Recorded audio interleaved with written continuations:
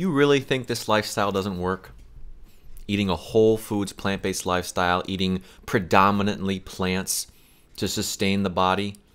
If you really think this doesn't work, hear me out. If you're a skeptic and if you're like, God, I know it works, but I just don't want to do it at this point in time. I'm not ready.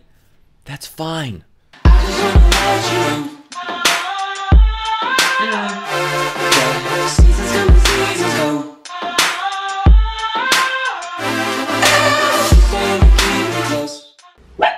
Max, knock it off. Let's bring this a little bit closer.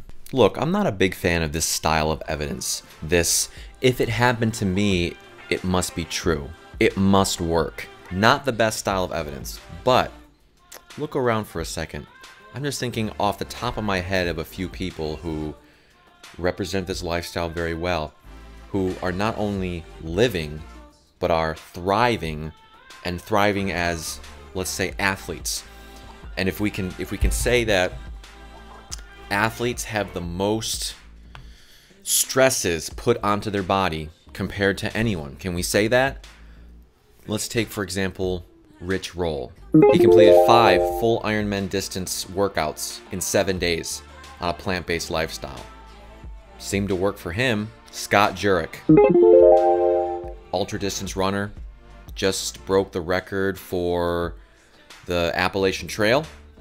Seemed to work for him. Although I don't watch him a whole lot anymore, Durian Rider seems to work for him. I know that he's gone for the Strava, the most distance ridden in a certain month, and he's won it before. Seems to work for him fine. And let me pull myself into this too a little bit. I am not anywhere near the level that those guys are, but I'm still a competitive athlete, competitive cyclist. I'm lean. I'm not wasting away. I have not had an overuse injury since becoming plant-based. So don't you think if there's some sort of, let's say, protein deficiency from eating this lifestyle, I would have an overuse injury? My muscles would be breaking down faster than my body can build them up. So my point here, guys, is it works. It works. And I think an important distinction here is to say it works on a physiologic level, but it may not work for you on sort of a personal level. It may not fit into your lifestyle at this point in time, and that's fine. That's fine. There are some people out there in this lifestyle who are promoting this way of eating that really shove it down your throat. And I don't like that. My mentality is more of, look, here's the evidence, here's the lifestyle, I'm open to any questions or comments. Take it or leave it. I'm not shoving it. I don't want to shove it down your throat, guys.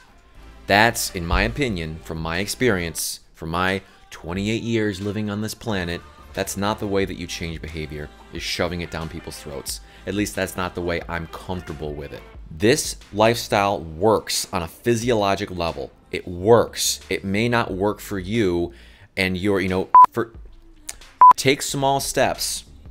If you're like, if you're like, yes, I know it. If you're a skeptic, and if you're like, God, I know it works, but I just don't want to do it at this point in time. I'm not ready. That's fine. That's fine. Take small steps when you're ready. Some people can take the big leap and do it and cold turkey, no animal products, no meat, no dairy, no processed foods overnight. Great. More power to you. Again, my philosophy, I don't think that is the best way to go about it. I don't think that's the most sustainable way to go about it.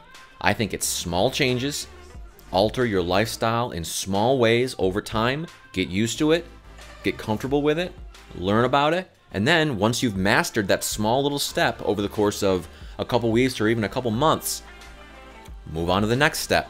Become a little bit healthier.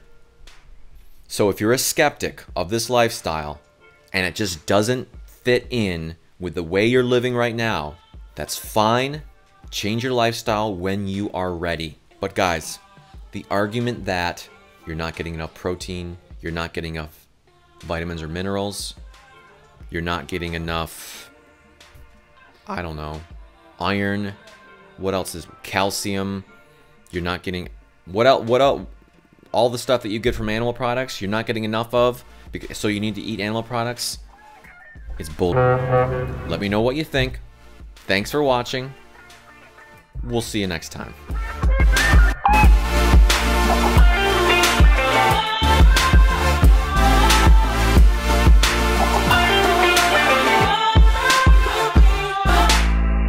Visit my website for more information on personal health coaching, public speaking, and my health journey.